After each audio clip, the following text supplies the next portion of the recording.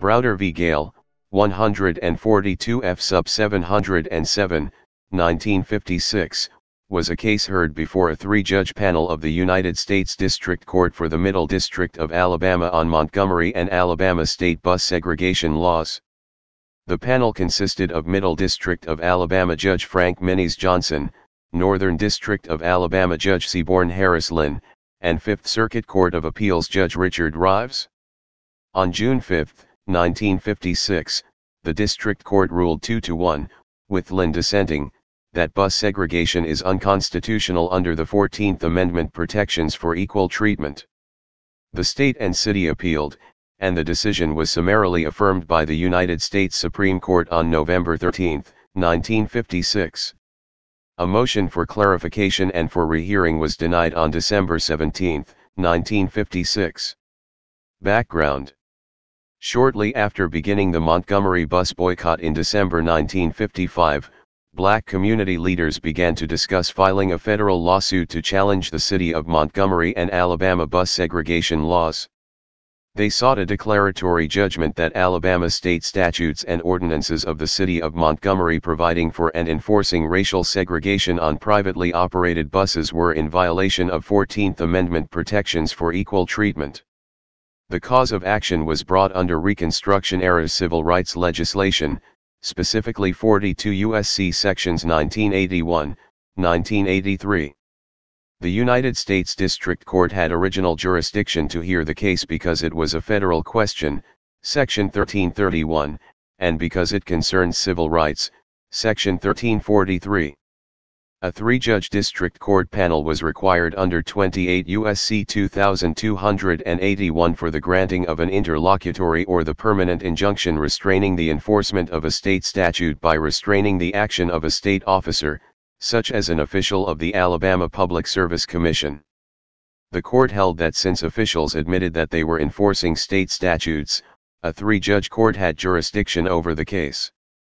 About 2 months after the bus boycott began, civil rights activists reconsidered the case of Claudette Colvin.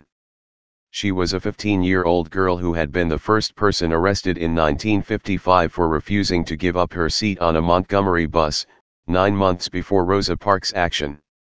Fred Gray, E.D. Nixon, president of the NAACP and secretary of the new Montgomery Improvement Association, and Clifford Durr, a white lawyer who, with his wife, Virginia Durr, was an activist in the civil rights movement, searched for the ideal case law to challenge the constitutional legitimacy of Montgomery and Alabama bus segregation laws.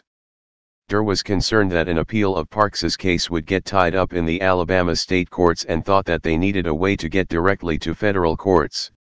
Gray did research for the lawsuit and consulted with NAACP Legal Defense Fund attorneys Robert L. Carter and Thurgood Marshall, who would later become United States Solicitor General and the first African American United States Supreme Court Justice. Gray approached Colvin, Aurelia Browder, Susie McDonald, Mary Louise Smith and Janetta Reese, all women who had been discriminated against by drivers enforcing segregation policy in the Montgomery bus system. They agreed to become plaintiffs in a federal civil action lawsuit, thus bypassing the Alabama court system.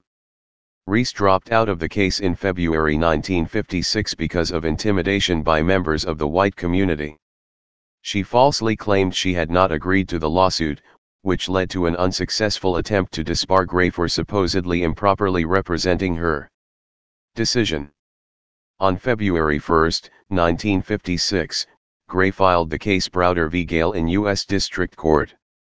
Browder was a Montgomery woman, Aurelia Browder, W.A. Gayle was the mayor of Montgomery.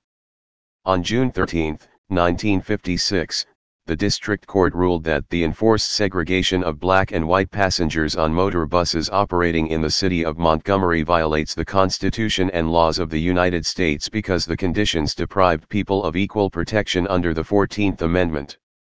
The court further enjoined Alabama and Montgomery from continuing to operate segregated buses. The case was not completed until it was heard later that year by the U.S. Supreme Court, as the state and city appealed the decision.